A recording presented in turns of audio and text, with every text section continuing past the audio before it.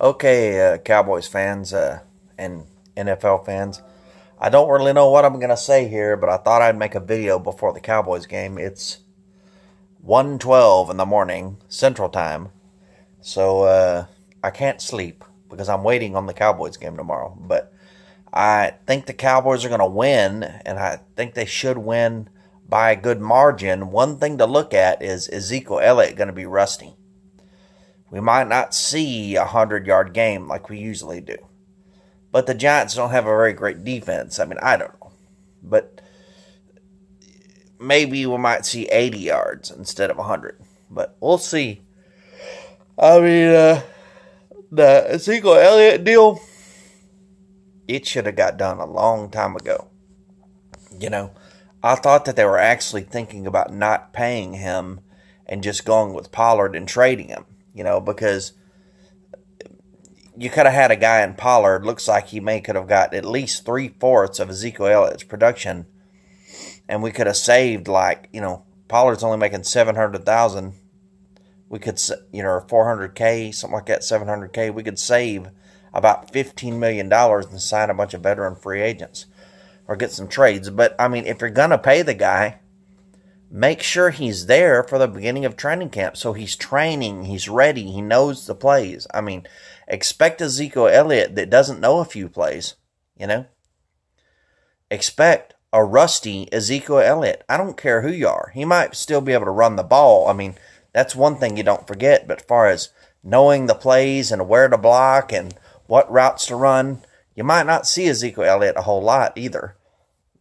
I mean, you might see Pollard at least 20% of the time, So, which is going to make our offense predictable because if Elliott's in, he's running, or I don't know. But anyways, though, so if it's some sort of difficult pass play, it's probably going to be Pollard, But anyways, though, so I just had to make this video. I'm sorry, Giants fans, if you think I'm overlooking your team.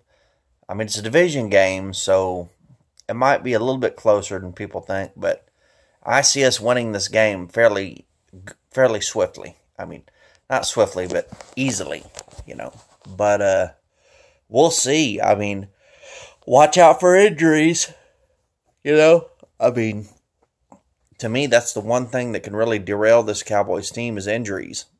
You got Travis Frederick, he's doing all right, but you got Martin and Tyron with back issues. I heard a post in a group I'm in saying that we should we trade Tyron Smith because he's getting older and he might get injured. But man, to save a bunch of money, but the offensive line is the motor of this team. The best unit on this entire team is the offensive line. I mean, without those guys, we're nothing, dude. I mean, people don't realize how important the offensive line is, So, the only thing I hope is that the Cowboys keep, whenever they need one, drafting a lineman in the first round in the future, because you just can't beat those first-round draft pick linemen, So, but anyways, though, so there we go. I mean, I guess this is kind of a hype video, I guess. But man, just I'm ready. I'm really curious to see how many yards Ezekiel Elliott's going to get. I want to see how good Dak Prescott is going to throw with this new receiving core.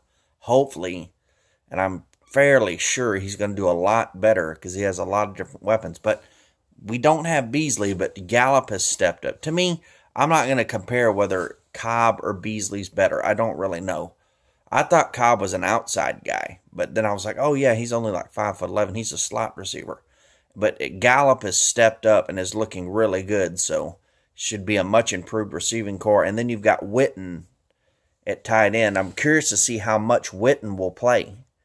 Because some people are just saying, we'll just keep him and he'll only play like 4 or 5 plays a game, just on third down and stuff like that. That's not the truth, I don't think. He's going to start and be playing the entire game. I mean, there might be a few packages where we have different tight ends, but I would expect him to play at least 80% of the plays that have tight ends in. You know, so, anyways, though, so, yeah, so that's what I'm thinking about. I'm trying not to make this video too long, so I'm going to go ahead and end it. And we'll see the Cowboys tomorrow. And so there we go. Thank you very much. Bye.